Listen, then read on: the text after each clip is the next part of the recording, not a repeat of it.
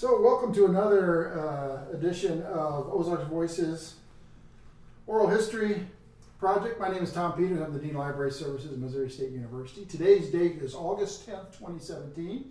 And our special guest today is Danny Hauser. Danny, welcome. Thank you. I say welcome. We're in your home in Nixa. So thanks very much for agreeing to meet with us today. You're quite welcome. Well, I want to talk about your life. And, we first met last week, was it? That's correct. Yeah. Unfortunately, at a funeral of a friend and colleague of yours, Jane Licklater.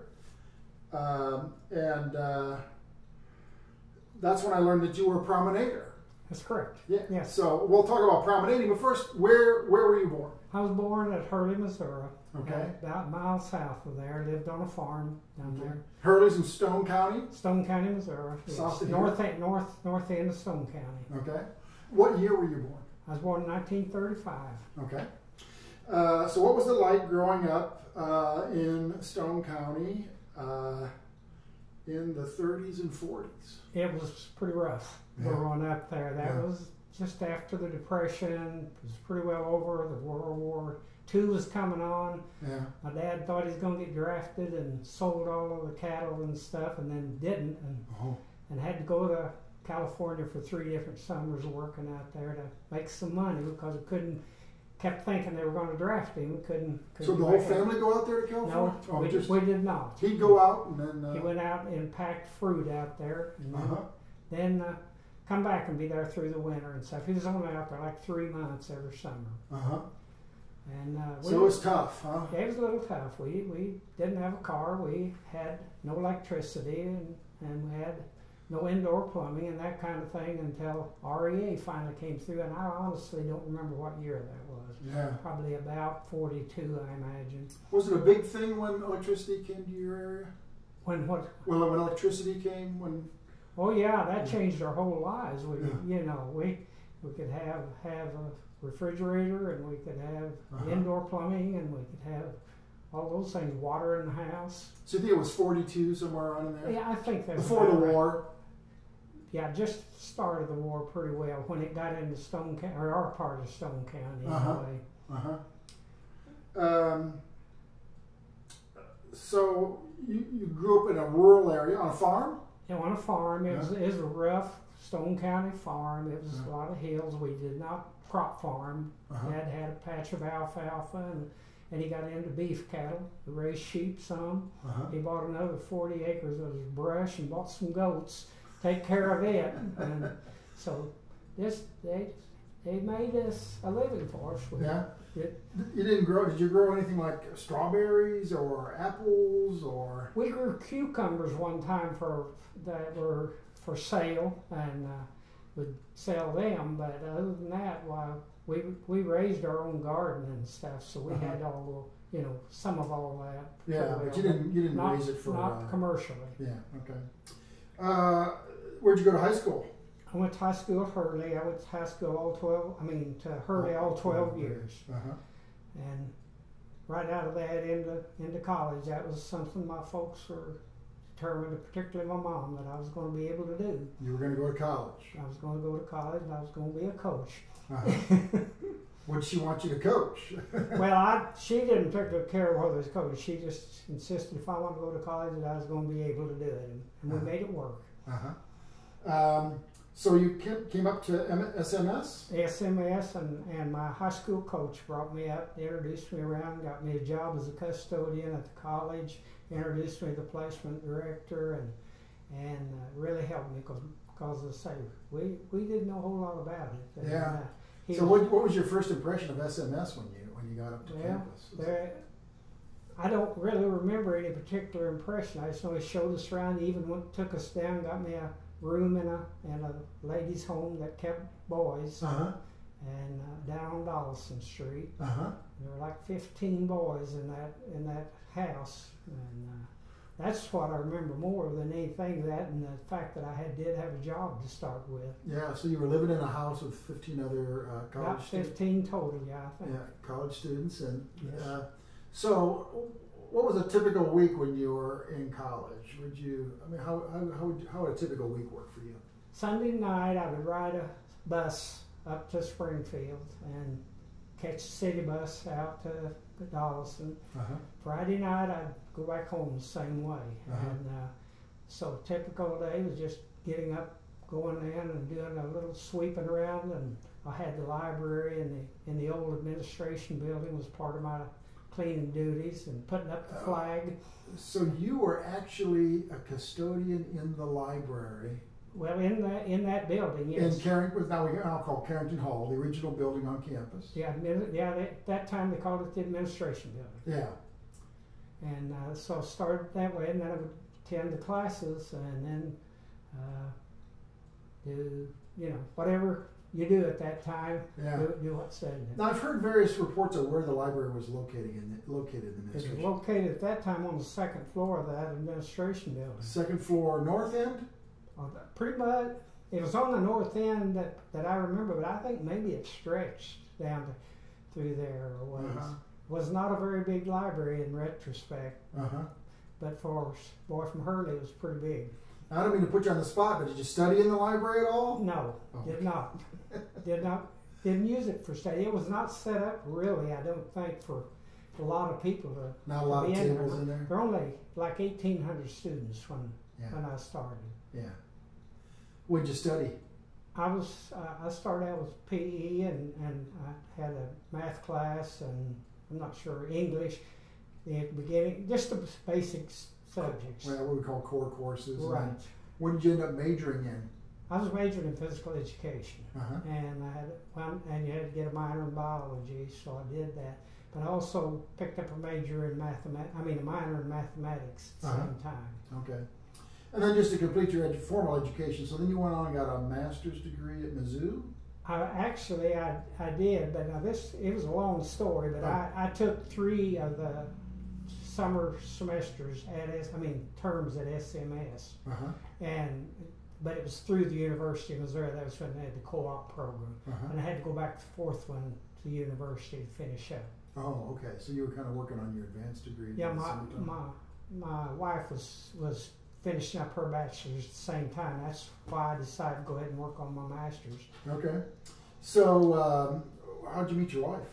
At college. And it's kind of fuzzy, but I think probably pretty well. She only lived across the street. There's a grocery store on the corner, and I lived on one side of that, and she lived across the street on the other. But we probably, at least at the square dances up on campus, might have been where we really first met. Was she a square dancer? No, she wasn't. But a lot of people went to the square dance there, whether they... Yeah. So when did you get interested in dancing? Well, my folks square danced, so I knew how to square dance. That was the old-fashioned square dance. It wasn't the Western style, which we did at college. And you always enjoyed dancing? Oh, yes. Yeah. Very much. Yeah.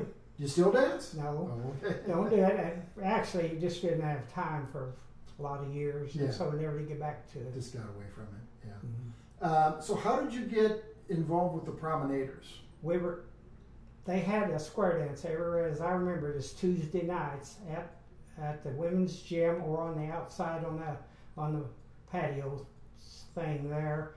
And L.D. Keller was a caller, and you could join, and everybody that came was, you could just come and dance. Everybody got to dance, yeah. And the Promenaders, well, they called them all Promenaders that time. It was the Promenaders Square Dance Club, and it was affiliated with the college. And Mr. McDonald and Mrs. Bugg took some of the trips with some of them. Now, that was before my time, but they would sponsor them. As a sponsored activity of the college. Really? And they were got to doing exhibitions at different places for different organizations and whatever. And so some of them moved into that. Not nearly all of them that were joined the club. And I was there dancing, and some of the girls came over and said, "Well, we practice out at Mr. Keller's barn." I didn't know what that was, but and we'd like for you to come out and practice with us. And that's how I got into the. So the girls young women invited you to come out and practice with them. Remember this, between Korea and Vietnam, and boys were turning over rather rapidly. Yeah. And the girls stayed with it quite a bit longer. Yeah. So that was. So Florence Baker Bugg, did you know her? Who? Florence Baker Bugg. Oh yeah, that's what I say. She was one of the sponsors, and I had at least a couple of dances classes under her, and one of them was modern dance, and and so that was interesting. I'm taking it you didn't like modern dance too much. Oh, it's okay if this wasn't what I was used to. I had to learn new things. Yeah. What kind of a teacher was she? As far as I remember, she did a good job of teaching. She had a good personality. She was a good person, and as a sponsor of the Promenaders, why, we got along well with her. So she and Professor McDonald would, today we'd call it an amateur group or a club, and they would go and perform at various places. That's correct. Yeah. Would they be like competitions? Sometimes. One of the competitions was at Eureka Springs before my time, and they took 2 sets down there, and they had one they called the number 1 set and number 2, and the number 2 set took first place, and the other one took second. So so the next year I was dancing by then, and actually we were already professional by then, and we were not allowed to enter the competition, but we did go down as an exhibition team. You've gone pro. So when did you get involved with the Promenaders? Was it 54? I got, fall of 54. Okay, that's when you got involved? And yes. So would you practice every week? Yes, we had one night a week. We went out to Mr. Keller's barn and practiced in addition to the dancing there at the college. Yeah. Do you remember what night of the week it was? I think it was Wednesday night. Wednesday night. That's my remembering. So you'd go out and... I think I know where his house was. It's still standing. It's now one of those used-store-it kind of facilities, on North Glenstone. Well, it was out on Florida Street. Yeah, just off Glenstone. He was on Florida Street. Just south of the mainline Frisco tracks. I don't remember for sure. And he had a barn. He called it his dance barn because he held dances for other people too. And he was a postal worker. He worked for the United States Post Office. What did he do? Do you know? No, I really don't. Okay, but you knew he worked for the USPS. He did, and they were so nice to him. They let him get off to go and travel with us. So he would take, he'd get time off or take vacation time or something. I really, I wasn't really interested. I just know they let him go. Yeah. Did you ever meet his wife? Yes. Yeah. How was she? She was a jovial person, and she was into square dancing too. Oh, really? So they both. I don't remember her dancing, but I understood that she encouraged everybody. Yeah. So when did the Promenaders go pro? And actually I would say the spring, or early winter of 1955. Really? Now we made one trip at least, and maybe 2 to Columbia to do the Jubilee. I remember one specifically. All right, I want to hear about that because I know about the Jubilee early on when they were doing the national broadcast. They couldn't upload a national. Did not have a cable out of Springfield. So you had to get on a bus, go up to Columbia. That's correct. So tell us if you have any vivid memories of that. Tell us about that. Well, there are 2 or 3 different memories I remember.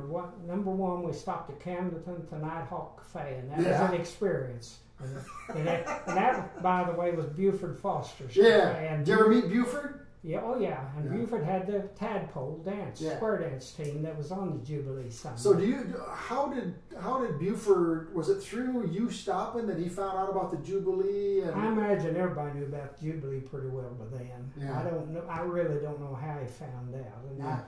But somehow they got a hold of the people that were in charge of the show, and they let them try out and let him come on. What kind of a person was Buford? Was he? He was seemed like a really nice guy. Wasn't around him a lot, but So what about the Night Hawk? What was you said? That was a place. What was that? Well, just something about it. I mean, I hadn't eaten out in a lot of restaurants, but the Night Hawk Café that stuck in my mind very much. Yeah. And then later on, when I started teaching, we were only 25 miles from Camdenton. You were at Eldon for a while, weren't you? Well, that was later on. We started out at Climax Springs. Oh, really?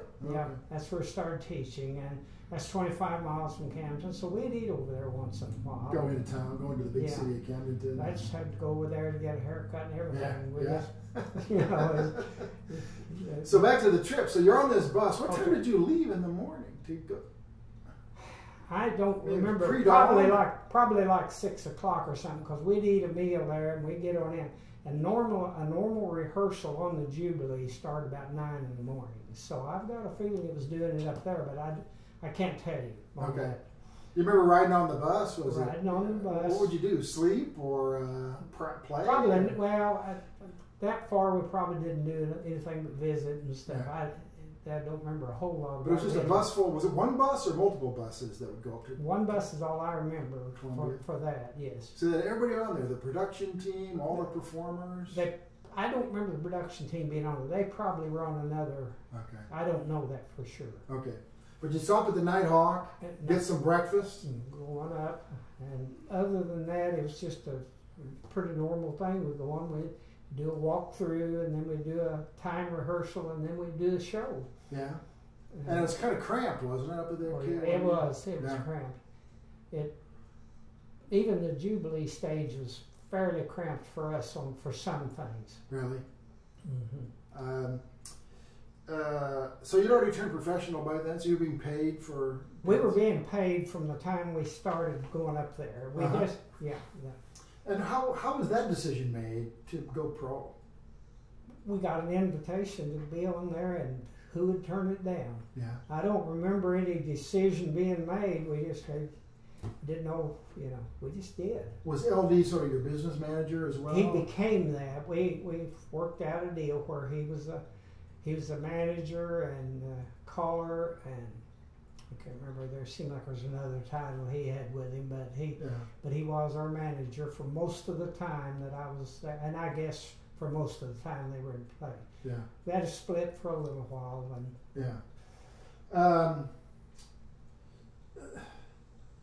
I don't come from a dancing family, so talk about the caller. How important is the caller calling the shots, basically telling you what to do, or yes, or is it more like you know what you're going to do and he's just reminding you? In the case of we knew what we were going to do, but it helps you to know it, and he would lead us just enough that you would, if you did let your mind wander, why you could get it, but we knew what we were going to do at all time. Now, his part on the Jubilee was being he'd be part of the show, because they'd show him, and then you could hear him calling and everything, and that was a big part of it. You'll see it on the DVD. They did this one thing where they'd have two images sort of mirrored over each other. Yeah. So you'd see you all dancing, and then they'd see LD. I think it might have been Buster Fellows playing the fiddle a while. Buster played sometimes. And, So let's just talk about performing on the Ozark Jubilee. You also performed when it came to the Jewel Theater. Yes.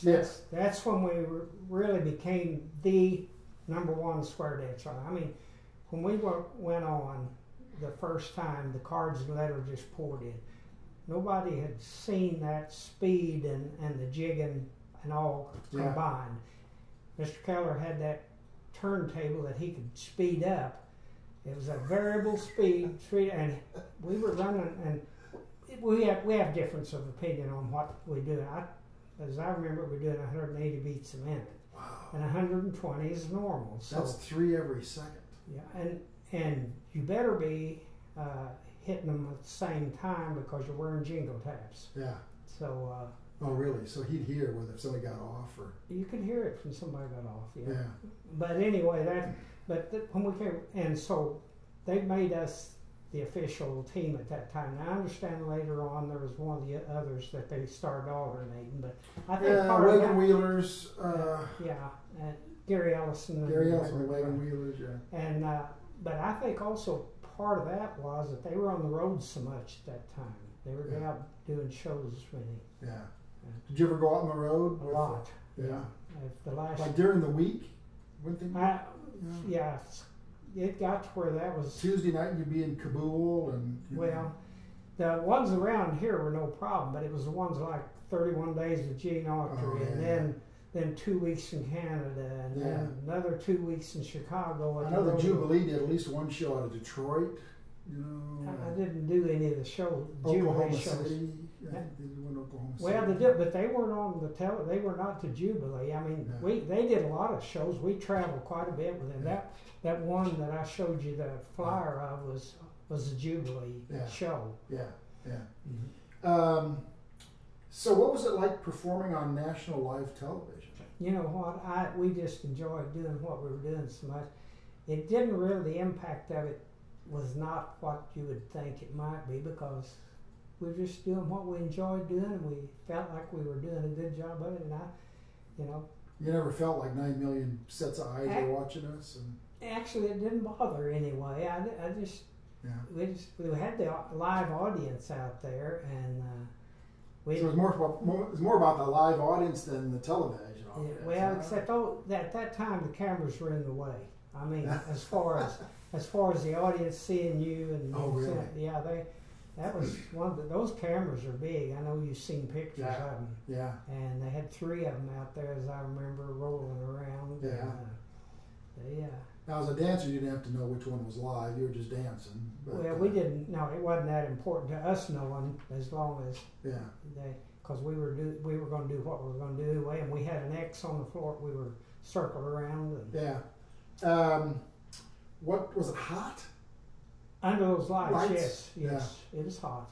Was that tough to dance? People didn't want to see you sweat on national TV. Well, it wasn't. It was everywhere we danced is hot because it just was. You've got bright lights and stuff, and they are. And I guess we were young then, and so we could handle it. Yeah.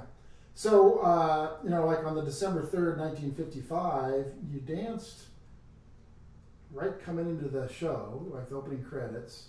And then you danced at least 3 other times during the 90 minutes. So what'd you do between when you were on? Okay, let me explain what we did normally do on that. Each 30-minute segment was a different segment, and the radio or television stations out there could pick any or all of them. Right. So they started every one of them the same. Yeah. And almost like it was a self-contained 30 minutes. Yeah. But they also Red Foley in there would mention, well, we're back again sometimes. But we'd do an opening, we would do a dance normally, and then we would close the 30 minutes. And we did that. And so on an hour and a half show, we'd have 3 openings and 3 dances and 3 closures normally. So each 30 minutes you were on, then about 15 minutes into it you dance again, about wherever they put it, another 15 minutes, and you'd be doing dancing the and what did we do in between? That in the Jewel Theater, there was a place in the back where we could wander around there and watch. It had a railing in behind the seats. Usually we'd go out there. Oh, back behind the seat. So you were behind the audience. You were behind some of the time anyway. We could, or we could stay backstage, whatever. Yeah. But a lot of times we went back out there. Yeah. You remember did you ever converse with any of the other people performing on the Jubilee?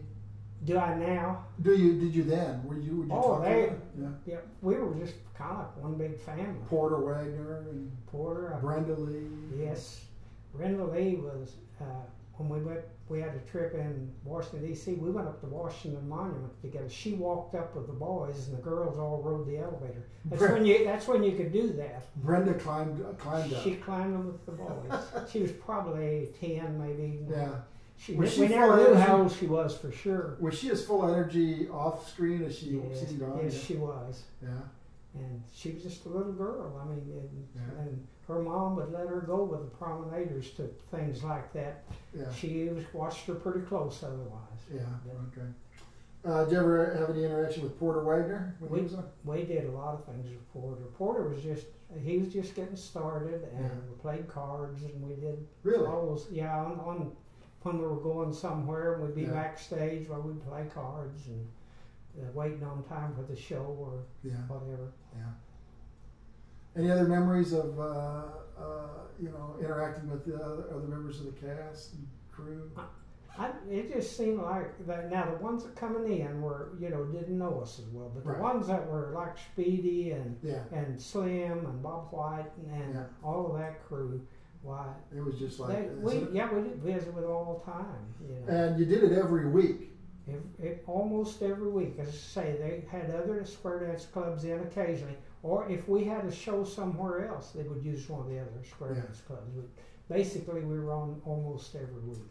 Now they had the tadpoles on a lot, like the Ozark tadpoles. What did you make of them? Did you, were they competition or? No, they really, to us, they weren't competition. We didn't feel like they were. We knew they were there, and they. I don't know.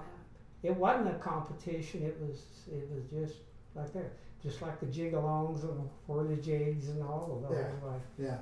We felt like they were getting something. So you mentioned you got a lot of letters. So did the dancers respond or? No, we didn't get them individually, but they just sent them into the shows, and they were to the Jubilee, and they come into Red Foley or however they were addressed. But we got a lot of response on out of those letters. I'm imagining it's positive. Yes. Everybody loved the Promenaders. Seemed to do that, and it's we had good luck with that, and that's why we were on so much, because it really helped. Yeah.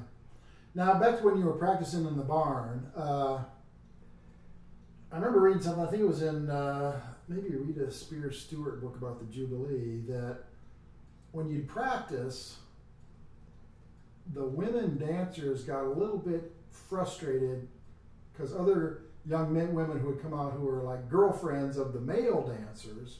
That was more at the Jubilee. And they called them the distractions because I don't remember that on the practice, and it may have happened. I don't remember it.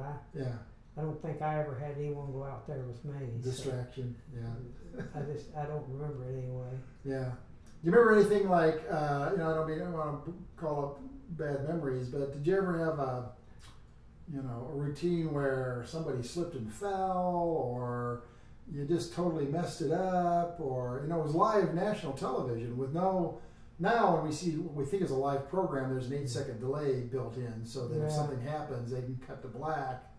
But it was truly live back then. You were dancing. It was truly live. You did what you did. We had one time that I can remember when one of the girls didn't show in time for the dance on the final one at the end of the show, and Gary Greer, one of the boys, grabbed a broom and brought it out, and we passed it around as we were dancing just like it was a girl. I doubt it. So it was don't know whether it, 3 women and 4 men and a broom. And because we did not do any complicated things on the openings and closings. Oh, okay. And so it was pretty routine, but I don't know what made him grab that broom, but he did. He just brought it right on out there, and we just acted like it was normal. Now, whether that made the TV, I don't know. Do you remember laughing about it when you got off? Oh, yeah. We still laugh about it occasionally. Dancing with a broom. And I don't think this was on television, but one of the girls' petticoats came unruffled and started spinning. So we did have some embarrassing moments. Yeah, but overall, it generally went well. And, So you mentioned something just now, that the opening and closing sequence was a simple dance, relatively simple dance.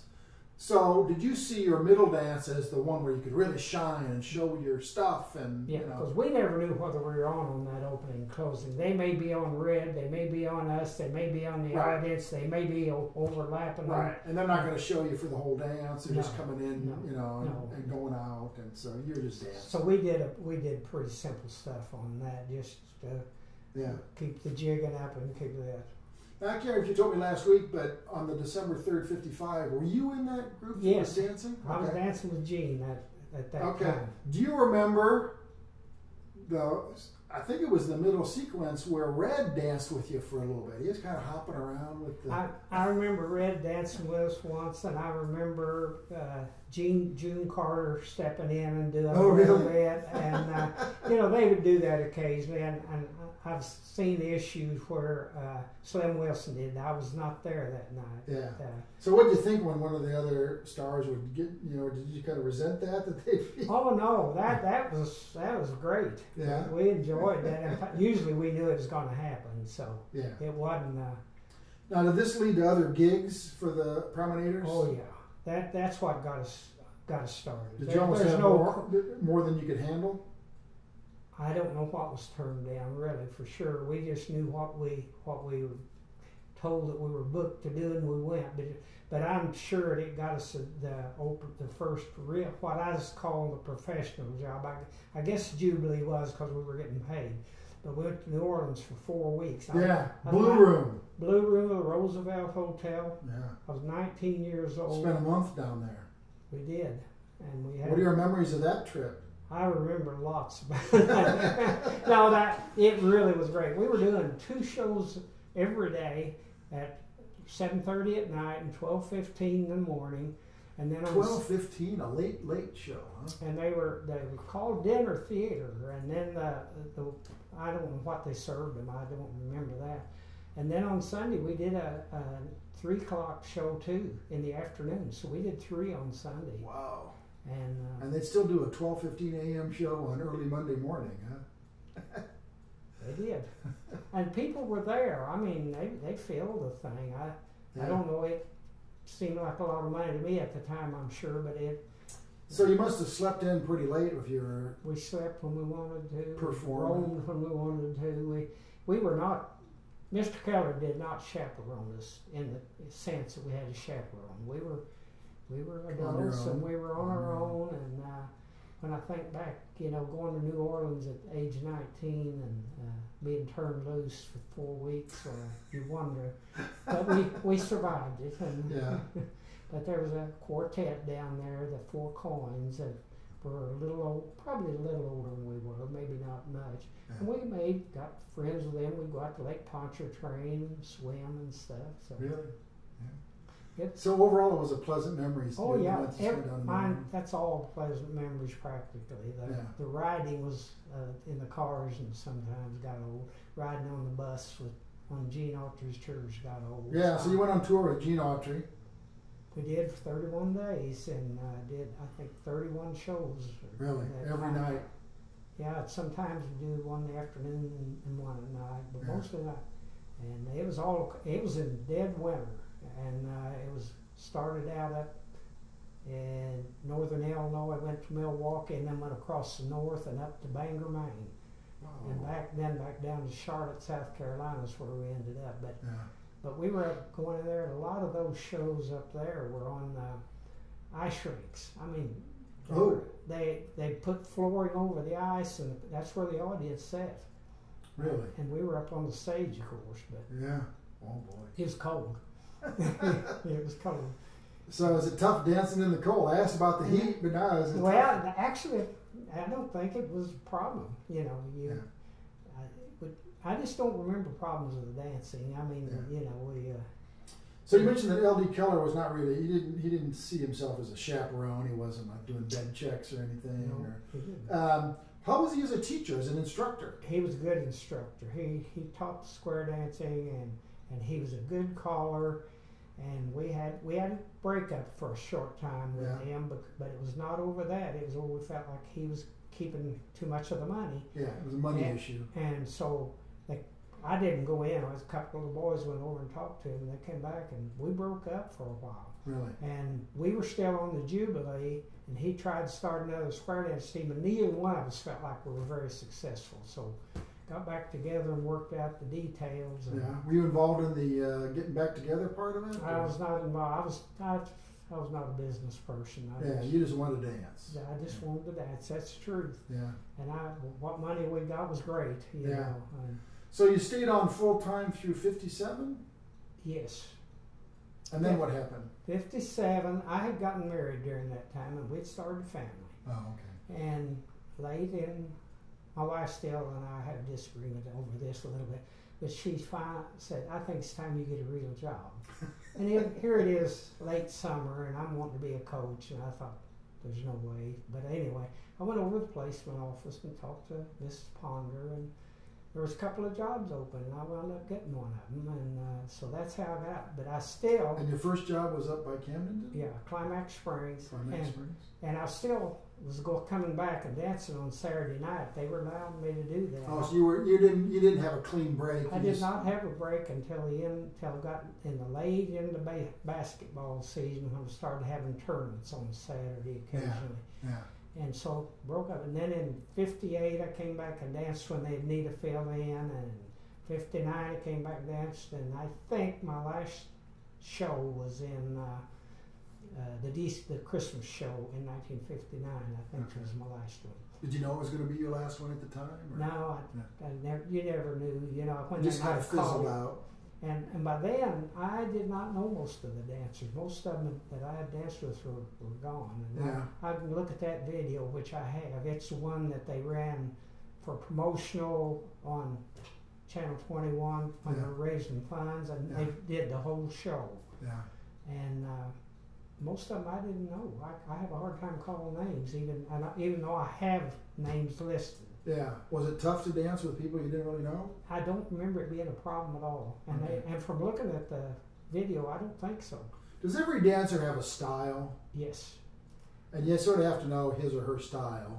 And there's some partners that you just are easier with. Yeah. Trust issues and things like that. And you learn how to, on the swings, how to lean back and just enough to balance each other, and on all those kind of things are just. And it doesn't take long to learn. Very intricate, though. Yeah, and there's some fundamental trust there. There's some things there that people don't see that are. Yeah. I mean, they just look natural, and they are after a short time. But you know, so I'm not a dancer, and I'm not a student of dance. But as I watch some of these Jubilee episodes, it seems to me that there are. I'd call them sort of minor imperfections are always happening. You know, somebody kind of misses a hook or whatever you call it, you know, and you learn, it's like, if you make a minor mistake, just keep dancing, you know, just go on, you know. Nope.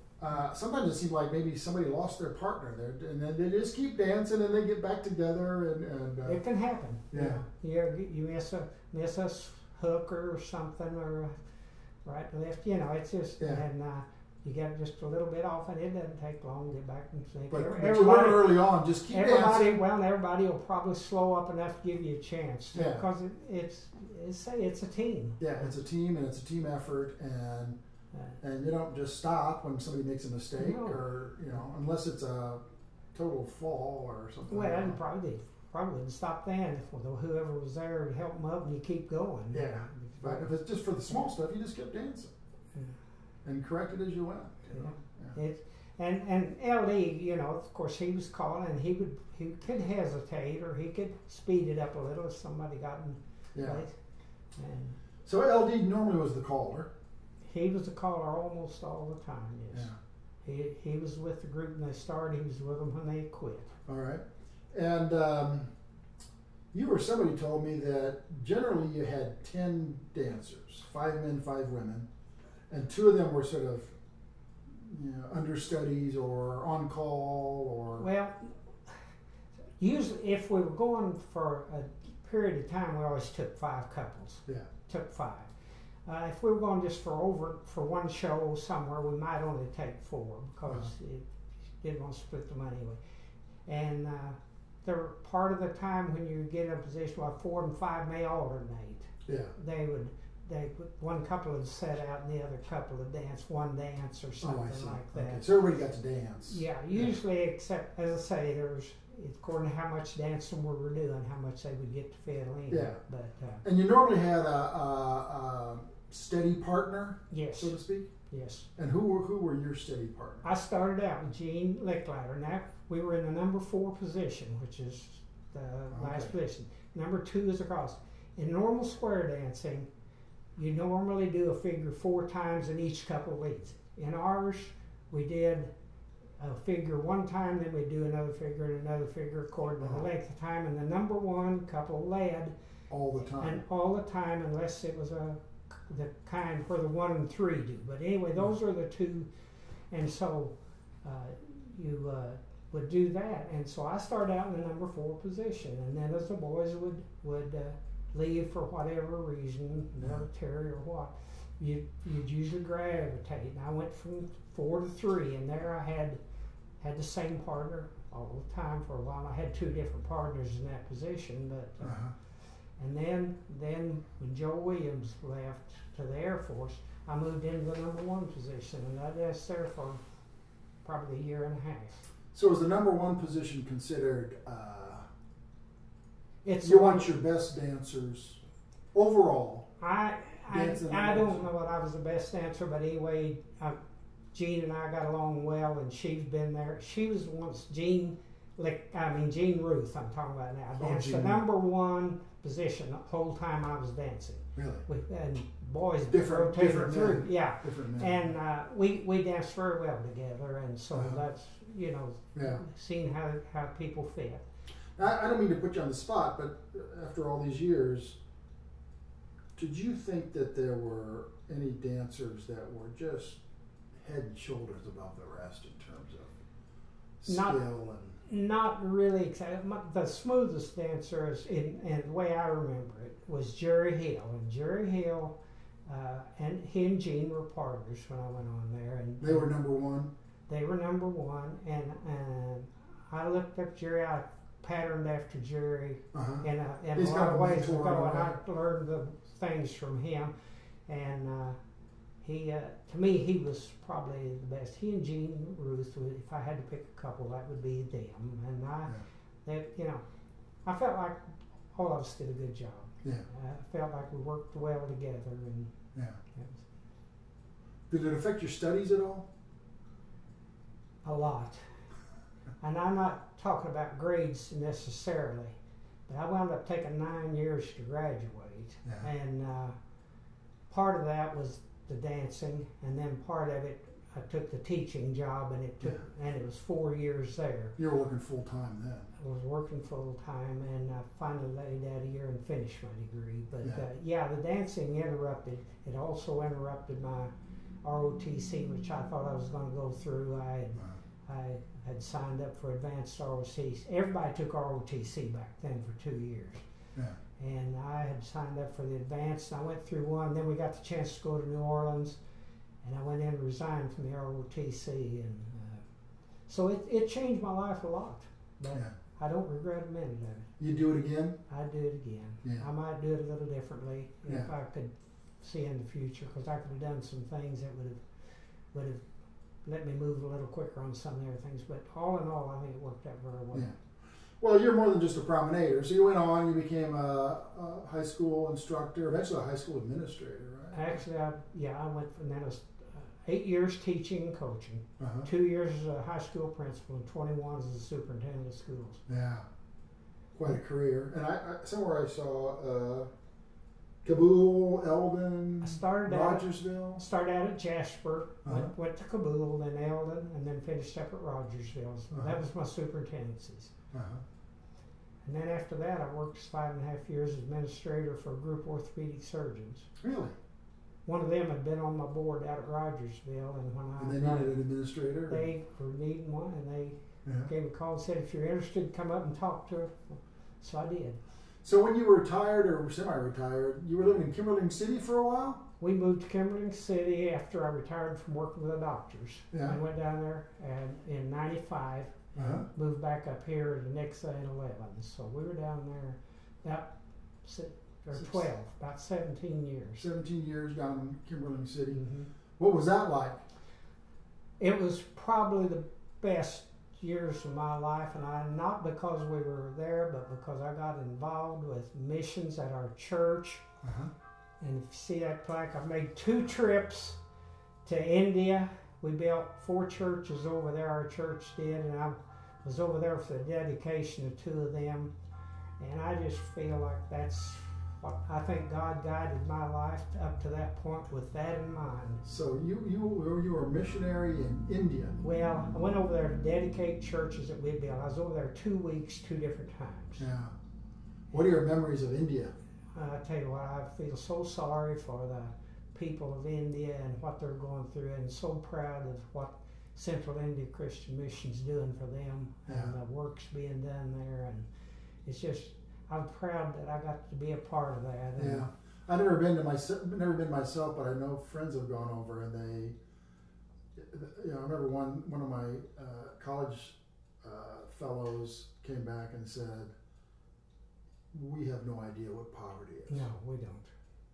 We don't. When we talk about the poor in America, we're not talking about the poor in India. No, we were out in the villages, and we were dedicating them a church that they'd never had, and they were so grateful to get a little old building, tin roof building and stuff, and it's just, and they. I mean, water. I mean, the necessities of life are just a challenge for them. Yeah. It's just. No, we don't know what poverty is. And it had such an impression on my granddaughters. Right there is one of the things she did. They adopted a little girl from India up at the top in that picture. Yeah. And so she said that's the reason we decided on India. Yeah. And so it's that's been the best part of my life. Yep. Now you're in Nixa and enjoying life and. Enjoy life, and getting older, and we're all getting not older. able to do like we'd like to do. We camped for pulled a fifth wheel trailer for 24 years, all through the thing. Yeah. Most of it while we were at Kimberly City. Kimberly City. So you're doing a lot of RVing and. We did with fifth wheel. Yeah. I saw somewhere that you visited every of the 48 contiguous states. I have been in all of the 48. We had our trailers in 46 of them. I didn't go in Rhode Island, New Jersey. Okay. Did not want in that traffic over there. Now that's. I'd been to Rhode Island when we danced in Providence on the old Autry tour, and I didn't want to pull over in that traffic. Pull on a trailer. No. Did you ever go RVing into the Ozarks, in just different places in the Ozarks? Oh yeah, a lot of places. We've been all the state parks and things, and Pettit Jean in Arkansas. And do you have a favorite spot in the Ozarks? Not really a favorite camping spot. I mean, I think where I was raised is just about as pretty as there is, and I've got that picture up there on the wall of that where we lived, and a mile south of Hurley. Yeah, just about a mile. Is the farmstead still there? The house that it's up there burned down about 4 years ago, and really? The fellow that had it put a mobile home back in there. Yeah. It's my granddad's house is up on the hill that he built back in the 1800s. It's still standing there. And that's the one I was born in. It's when my dad was born in. Wow. So that's where we're going to have our final resting too. All right.